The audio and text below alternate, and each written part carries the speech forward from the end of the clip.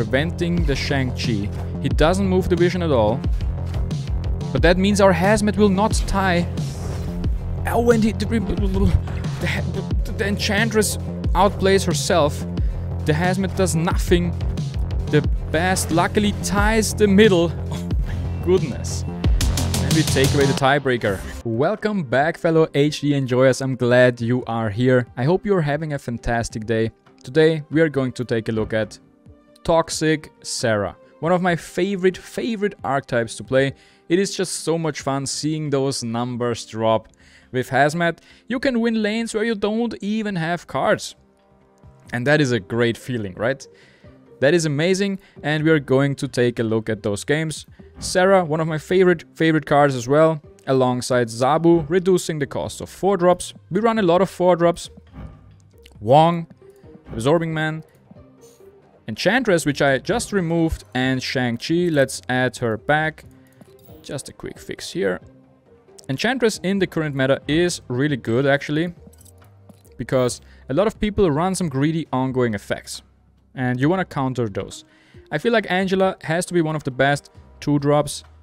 Hitmonkey, you could argue for Hitmonkey in this list, as it would synergize really well with Wong, and you can argue this deck is already pretty greedy with the Wong inclusion and the Absorbing Man inclusion, doubling up on Hazmats and Absorbing Man and Wongs. So why not just run the Monkey as well? And that is a really good question, and if I were you and you own Monkey, maybe swap out the Lizard and put in the Monkey and have some fun. So the all-star of this deck, of course, is Hazmat, and we will jump into some games and enjoy them.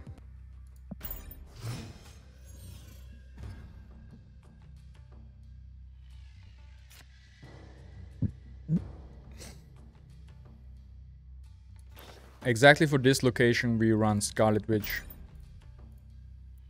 So let's remove this one. It is the hub, we get something random, that's better than it happening.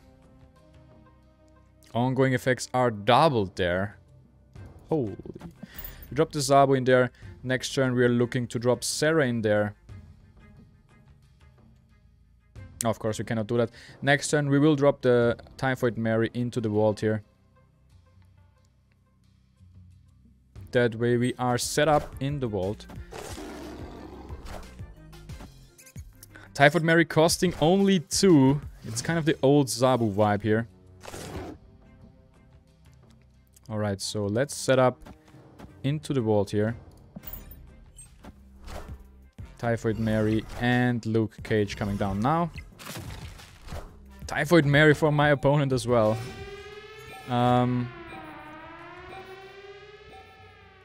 We don't really need to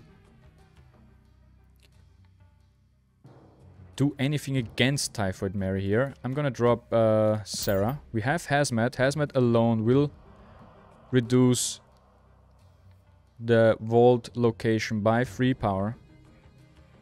Our opponent would have to commit something else as well. He doesn't. Our opponent plays into the middle here. It is a vision, so he can move that into the vault. We draw the Bast.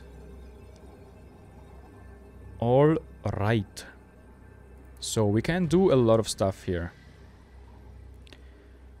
If our opponent plays something big, we can Shang-Chi it here. Next up, we will drop some power into the middle here. That's a lot of power. We will drop the Hazmat, so we should tie the left. And we add 10 power to the middle. And 5 power to the right. This could be enough, but I'm really interested in what my opponent plays here now. Might not be enough. Cosmo, preventing the Shang-Chi. He doesn't move the vision at all. But that means our Hazmat will not tie. Oh, and the Enchantress outplays herself. The Hazmat does nothing.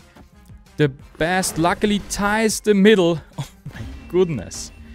And we take away the tiebreaker. This could have gone always.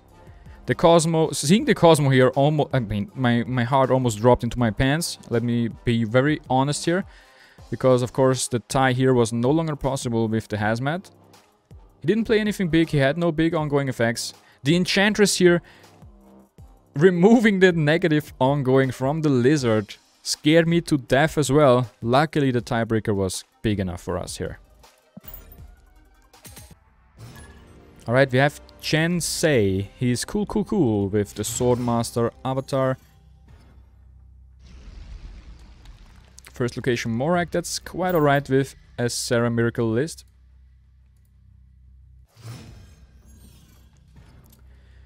Second location Clintar is not that great for Sera. We want some cards to stick around and be played early.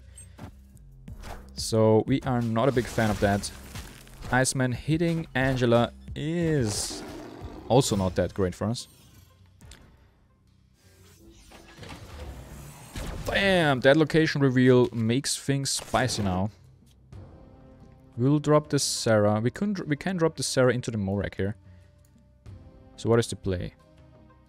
We can remove the negative ongoing of Typhoid Mary here and we drop the Sera into the Morak. I like that play. This way we have the most of our turn here. If our opponent just passes, the Sunspot would grow by 8. That is a pretty big Sunspot. Let's see here. We are adding 10 in the middle here. Removing a power left and right. But we will gain that back after the next turn. The good thing is we don't even need to draw the Luke Cage here. Cosmo on the right. Into a green goblin on the left. Alright, so... Ooh, we draw the Luke Cage anyways. Alright, so we have to play into the Clintar.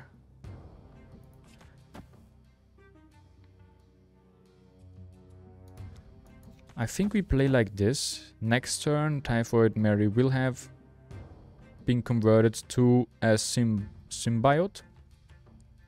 And we can drop Hazmat Absorbing Man on the turn after in the middle. She-Hulk is safe there from the Shang-Chi. Our opponent knows that. He's really comfortable dropping it there. So we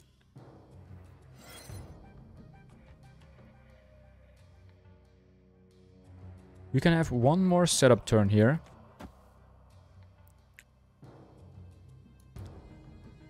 One, two, three, four. I mean, we can just pass this turn.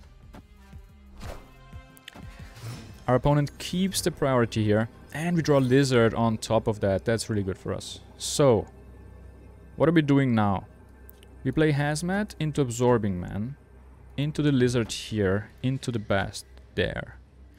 I mean, arguably, we don't win this lane anyways.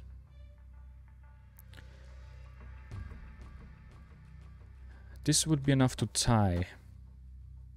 And we add 7 here. So that means the Captain Marvel cannot really fly away anymore. So I think that is the play here. Yeah, let's go. Let's see the Sera deck in action here. That is the final turn. Our opponent does nothing? What? How is it possible? Oh, he wanted to soak as much energy as possible onto the Sunspot.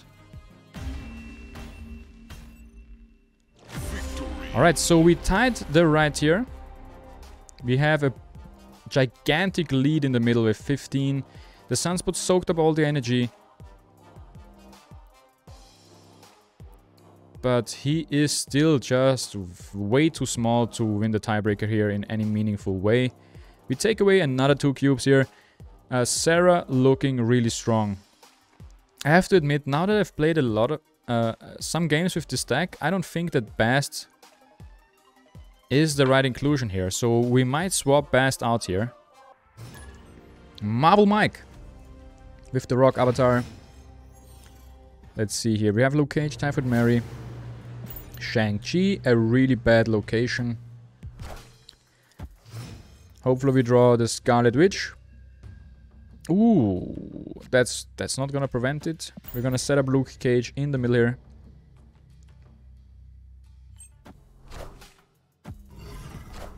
Ebony Maw onto the worst location.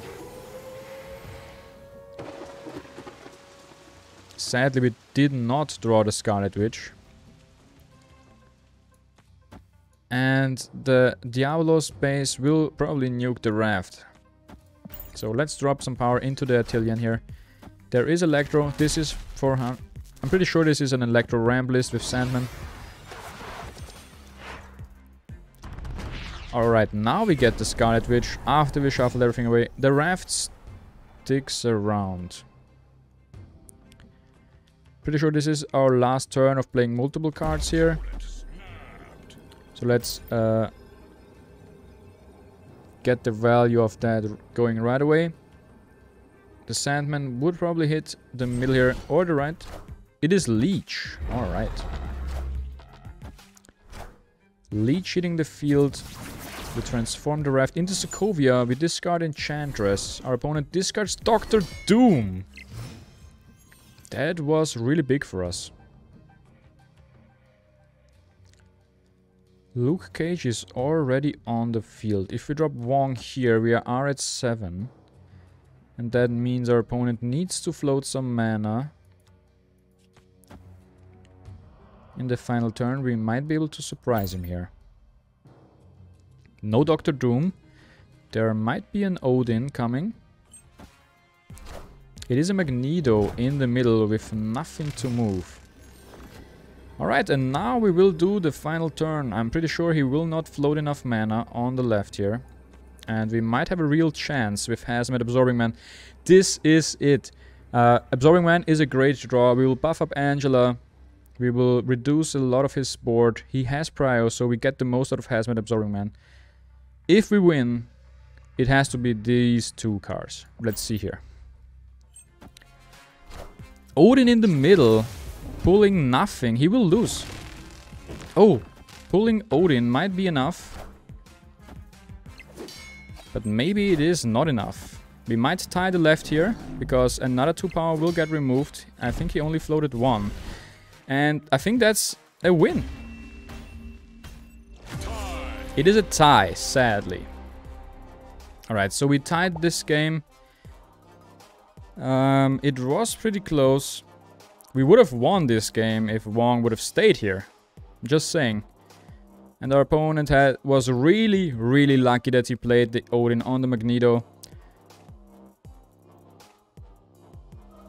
Yeah, he saved himself there out of a clutch situation. I'm pretty sure we had this game in our bag. Sunspot soaking up the last mana was also clutch. Yeah. Alright guys, thank you for watching. If you enjoyed this video, you might enjoy the next one where we take a look at Hitmonkey. Hitmonkey might fit really, really amazingly into this list, but maybe he is too greedy. We will check that out into the next video. I hope you guys enjoyed this one, and I hope you guys check out the next one. The next one will be right above me now. And yeah, thank you guys for watching. I hope you're having an amazing day, and Lenny out.